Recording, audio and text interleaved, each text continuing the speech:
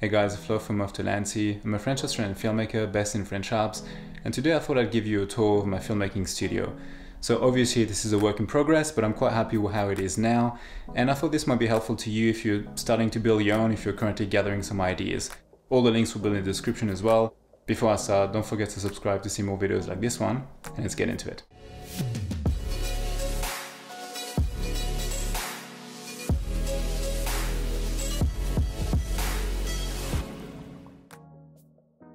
Okay, so as you may know, I've moved from Sydney to France about 8 months ago, and we moved from a small apartment to a house, and the main goal that I had coming here was to build a studio that was purely for what I do, and I was ready to be used, and I was separate from the rest of the house. So I used to edit from a very small room in Sydney, and I had to pack and unpack everything, and it was quite painful. So today I just want to give you a small tour of what it looks like now and how it works for me. Vlogging is definitely not my thing, so please bear with me. I think this is still the best way to show you around. I'm just going to put a tripod and show you the main areas and explain to you why I decided to do this and for what reasons. So I'm just going to separate the videos into the desk and the gear and the heavier gear and the prep bench as well, so that kind of stuff. So I just wanted to make a video like this because I think this is quite important when you work from home, especially these days, to have a space that is yours, but also a space that works for what you do, and then you feel inspired when you get in and you can actually get to work straight away. Obviously, each studio is going to be different. For me, the main thing is I do filmmaking for work. I do documentary filmmaking, I do commercial and travel as well. I also take stills, but mainly my studio is for editing as well as doing some reviews for some people as well. I've watched heaps of videos online just to have an idea of what people were doing until I realized that it was actually better if I was doing it the way that I wanted to, because it needs to work for me. As you can see behind me, it's a pretty decent space. I think it's about 8 meters by 3 meters, and then the roof is slightly slanted as well. So I'm going to take you around and show you what I've done, but yeah, let's get into it. Okay, so this is a main gear shelf. That's where the gear that I use the most is. So in the main section here, I've got all my lenses. So I've got the cinema lenses here, I've got my Canon lenses, I've got the telephotos, I've got my Fuji camera, my film camera, 35mm Canon, and I've got a bunch of accessories. I've got the old BMPCC. So all that's here, it's pretty much it's fragile, but I want to have it on display, but I would never put my main camera here, for example, because of dust and other issues. Then I've got all boxes here. So I've got a small read mag box, I've got spray, atmosphere spray, I've got the drone, I've got my filters, I've got the other matte box. On top here, I've got all the boxes that I keep. For some reason, I'd like to keep boxes of gear that I either know that I'm going to keep for a long time or that kind of worth quite a bit. And I also have a bunch of other boxes, like the Blackmagic boxes behind, the EOS R, so things like that. This shelving unit is actually IKEA. It's a Bro system. It's fairly cheap, easy to build as well. It's quite sturdy because I think it's built to be a garage or gardening feature or something like that. So it's actually pretty sturdy, quite light, but it doesn't move, and you can kind of pick your own configuration. So for example, I wanted this wood thing to put the lenses so it looks nice, but I've got metal here, metal underneath here, and you can buy as many as you want, and you've got mounting options everywhere, which is pretty good. I think between the 1, 2, 3, the 3 benches and this, I think it cost me about I think $500 roughly, so that's pretty good. This is where I put all my sound stuff. So I've got my live kit, for example. Here I've got my Sennheiser mic. I've got a pouch here that pretty much holds any cable that I own, which is just for transferring, for example. It could be HDMI. I've got gaff tape here, I've got loads of filters here. Here I've got all the bits and pieces that I don't know where to put. So when I bought this shelving unit, I bought the separation as well, because I knew that I needed small compartment for small items. And these are without getting too messy, I also don't want to put a section for each individual item. So I know that this is all mounting things that could be small rig bits and pieces. For example, here I've got an ICU that's free, so when I go on jobs, I just basically pick and choose what I need, put it here, and then take this whole thing and then you just go. But that works really well for me. I might change it in the future, but I know that this is sound, this is cable, this is filters and tape, and this is small mounting options. So then underneath I've got a 2 Pelicans. So the first Pelican here, and I think I've showed you guys before, but this is mainly my main kit. So I've got the beam PCC, I've got the follow focus, the battery, the monitor. So basically when I go and shoot, I just take this, and I know that everything related to my main camera is in here. That includes batteries as well, the chargers and strap and everything like this. And I don't want to have the camera on display because that's my work camera, and I don't know, if for some reason someone comes here, or if I bump into the shelving and then something falls, like anything but the camera is fine. It's also kept away from here to direct sunlight, which is quite important. And on this one here, which is a smaller one, I've got, I feel like I'm James Bond opening things like that. This is my kit of Zeiss lenses. So I'm happy to keep lenses like these ones, for example, Canon or Meiki, because they lenses that I can buy if I need to again. But the Zeiss lenses, that's a different story, so I don't really want to damage them, so they kind of like sit nicely here and they're protected. That's how I actually ship them here as well from Sydney to France. At the back here I've got another Pelican, and that's my Osmo. All the accessories, I mean not all the accessories, but like the cameras and the filters, and they're all in there, so that's kind of nice as well. This is really cheap, this is like 40 bucks or something. So this is a charging station or charging bay. So I've got the charger for the LP6 batteries, which I use for my EOS R and the Blackmagic. I've got the MPF Sony L series ones for the monitor, for lights. I've got the ones for the Fuji, and I've got a multi adapter here. I've got the V-Lock charger here, and I usually keep my small light, like that's a small aperture LED, and the aperture bulb here. And what I like about having this is that it saves a lot of time, and when you need to charge heaps of batteries, it's really nice to have everything kind of like laid out and always ready to be used.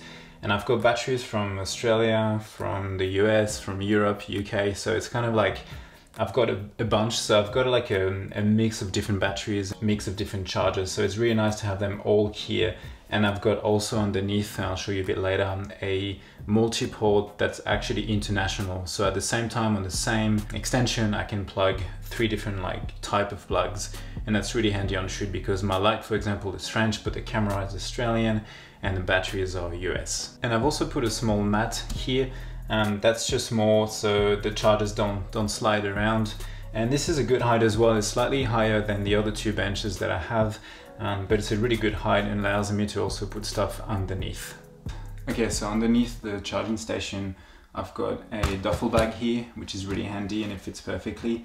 On this level here, I've got a small Joby that I use for my iPad. I've got the DJI charger that's also linked to the same power point. And I've got other accessories here like a pouch, and I've got my iPad stand. And yeah, so that whole section is just basically for batteries and small like powered accessories as well. That's the latest that I bought. I might just add another shelf here as well to put one of my other bags. I've got so many bags and they take quite a bit of room, and I don't really want to hang them because they're quite heavy and I need to get a structure to hang them as well. So this works really well for me, and this also hides all the power points here as well. This is gear shelf number 2. This is where I keep most of the bulkier, bigger items. So I've got my Easy Rig at the bottom, the case for the 120D. I've got a light dome here. I've got reflectors, other small lights. I've got boxes that I need to keep for some reason. I've got another tripod. I've got my boom arm. And that's the same type as the other one. So that's still IKEA, it's still a Bro system. Super cheap, really sturdy. And on top of that, I have my shoulder rig, the gimbal, like the items that kind of need to be built up that I don't want to undo, so I don't waste time. And they're the items that I don't use as much, but they take a lot of room and they're quite handy. So I usually put them here because I don't go into that corner as much.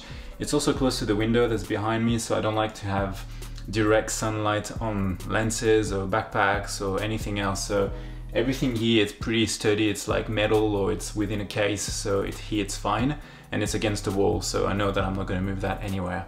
As you can see here, I also have some rest of the sound panel that I've used, so I might use them anywhere else in the room. I'm not quite sure yet because I've got a lot of stuff on the wall. This is a light, kind of light stand corner. This is where I keep my tripods, light stands, the big C-stand on wheels. I've got the Aperture 120D with a light dome. I usually use a small one for reviews and when I light myself for talking heads, for example. And I like to have everything built up, so when I need to shoot I can just grab the right stand or actually carry this one because it's on wheel directly in the middle of the studio without having to move too much stuff. And it works really well like this way because it takes a lot of time to build like light stand or to mount a light, so everything is set up ready to be used. And I've got one for the boom arm for sound, I've got one for to mount a reflector, I've got the light on this one, and I've got also my backpack here and a main tripod and the one that I'm using right now, which is also the one that I use for reviews or for myself, and they both Manfrotto tripods. I feel so awkward making this video. It's really hard because I need to film like on a super wide angle to show you guys everything in each part, but I just feel like an idiot just like bending down and talking to the camera. But anyway, this is a part that's just under the window, so that's not a part that I use a lot because I kind of like go back and forth opening the windows or closing it, so I don't want to have anything that's just in front. So I keep my main hiking backpack, one of the photography bag as well, and I've got some reflectors here. I also have two light stands that I've just received. I mean like one light stand and one reflector holder. So normally like I probably would put them with the other ones, but trying to still figure out like if I need to have them all out. So for now they stay here. For now this works pretty well, and when I'm done kind of like hiking or when I'm done like traveling, I kind of like just come back here and dump everything against the wall. So I always keep that space clear because I need to move the light and whatever's behind me this way. So this corner actually looks a lot bigger on camera, I think, because I'm using a 10 to 18 mil, but it's actually probably 2 meters by 1.5 meters. It's a nice little spot, and when you get into the studio it kind of makes sense to have the items that you don't touch as much here. Okay, so I know on this channel I'll talk a lot about cameras and lenses and tech, but I actually like books more than anything. So these are more the visual books. So for example, I've got my graphic novels, cinema book, like for example like Blade Runner, Game of Thrones, Mad Men. I've got comics as well, I've got mangas because I love anime, so I've got Dragon Ball Z, I've got Ghost in the Shell, I've got some French comics as well, and some magazines here at the bottom. Could be Nat Geo, could be cinema magazine as well. So I like having this because again it's just another like personal touch, and I love having my cameras and I love having my lenses on display, but having something that's also completely not unrelated, but something that's just more about what I love instead of what I do, even though they're kind of the two like mix all the time. But this is really nice. So I kind of like change the order from time to time, but it also adds a bit of color, which I like. And I just love books because they are tangible. So sometimes I would just like edit and stop for half an hour and just read, and I try to do that quite a lot because that's my way of relaxing as well. Next is the prep bench. So this is what I use to build my rigs and to get any cameras or lenses ready before a shoot or just for myself. I've actually put on top a giant kind of mouse pad just so I don't damage the gear and the top of this as well. So this is a really good height and allows me to kind of like take the gear from the main areas and just bring it here and just have a clear view of like what I'm building. So it's very useful, especially when you have to like unscrew things and put things around. The great thing about this as well, it's still the same collection, the IKEA Bra. It's on wheels, so I can actually move it around. That's the one that you guys see in the reviews most of the time, so I just remove this and put the camera pretty much where this one is. I can also move this on the other side of the room, which is quite handy, and that's what I use, the setup that I use when I do talking heads, when I'm in front of my computer. So this is really good, and I think this was like $100 or something, and like I said before, I always leave this space of the studio in the middle clear, just so I can move this one from one side to the other. I've got like a bunch of compartments here, so they're mostly padded, so I can just put them in my backpack if I need to. Underneath here is also the removalist carpet that I use for sound dampening. So I just put this on the floor when I do not so much reviews, but mostly like talking heads.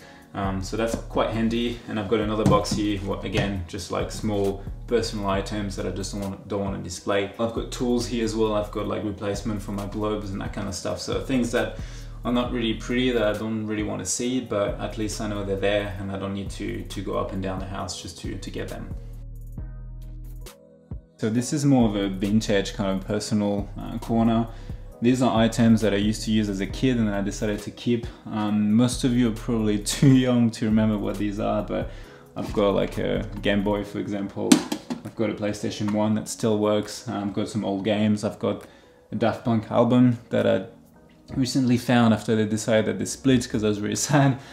So I just decided to just put this on display for now. I've got my mum's vintage old camera, and I've got also here a very old video camera that my mum used to use when we used to go on trip when I was probably like 5 or 6 years old, so like 25 years ago. So yeah, so this is kind of like a reminder of the things that I used to like, and I'm not sure if this is going to stay here, but obviously I love new cameras and new like PlayStations and that kind of stuff, but this is also nice to have because it looks kind of fun and kind of retro, and I really like that. So in that corner there, just behind me, there's also a tripod that stays there the whole time. This is what I use when I do talking heads to the camera, when I put the EOS R on it, and it just stays there, so I just don't have to like worry about just taking it in and out, because it gets a bit awkward with the cables behind. And I also have just a small table here with a touch lamp and my booster as well. So this is the desk area, probably the most important part. I wanted my desk to be quite simple. I didn't want any clutter, I just wanted the essentials and I could access them like very easily. To start from the end, I've got the 2 speakers, Adam Audio. They're just amazing for actual accurate audio. They're just like studio monitors. Then I've got the MacBook 16-inch that's just on a stand, so I can just take it in and out if I need to. The screen is a 24-inch LG Ultrafine that's made for Apple, so I just retain all the control as if it was like an iMac, for example. Then I've got the Focusrite as an audio interface, which I usually just use to power the speakers and to monitor audio. Then I've got a keyboard. I've actually got a bunch of keyboards, but for some reason I keep coming back to the Mac. Even though it's not the greatest, it's the one that I am the quickest with and I just know the most, just because I own the MacBook, like a couple of MacBooks, and I think I'm used to just the placement and the feel of it. Next, I've got 2 hard drives, G-Tech hard drives. They're both 10 terabytes, one Thunderbolt, one just USB-C. And they're mainly just for archives. And I've got a charging pad behind me as well, which I use to charge my watch, my phone. I've also got just a little pad here because I drink coffee and tea a lot. And I've got just a giant, another one, a very large mouse pad that I use with the keyboard and the mouse. Speaking of the mouse, it's the Logitech MX2, which I love because the Apple mouse is just terrible. Both in terms of comfort and design, so this one works really well for me. This is an IKEA desk, so I think you probably saw online lots of configuration like this. It works pretty well, it's pretty cheap. This is about $100, and the 2 sets of drawers, I think they're called Alex. I use them to put anything from SSDs, cables, personal documents, and also anything that's related to desks. It could be like pens, it could be notepads and that kind of stuff. So I can clear the top of the desk. I might have some adapters, some hard drives if I'm using like if I'm editing a big project, for example, I can just put the hard drives on the right side and just plug them straight into the Mac. But I like this setup, and a lot of people are surprised that I don't use a bigger screen. I'm used to 24-inch. I like that size. I think it's you can get close to it without having to look left and right or up and down a lot. And it's also a good size to view 4K full screen. So I really like that.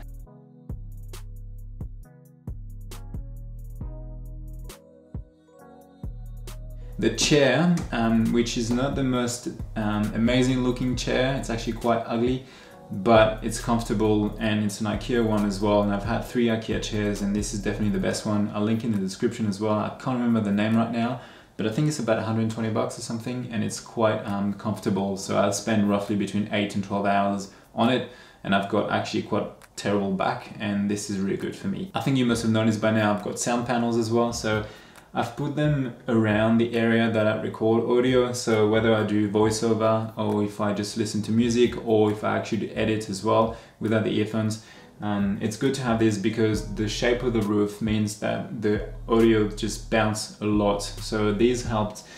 You don't need to put like the whole wall, this is enough.